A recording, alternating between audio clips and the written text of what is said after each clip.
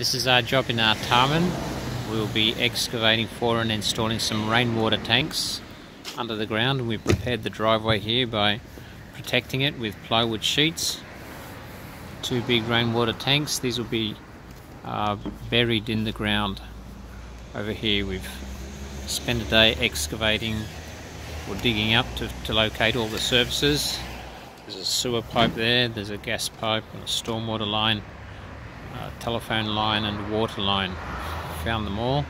Make sure we don't damage them while we're excavating for the pit. Excavators coming tomorrow to start digging.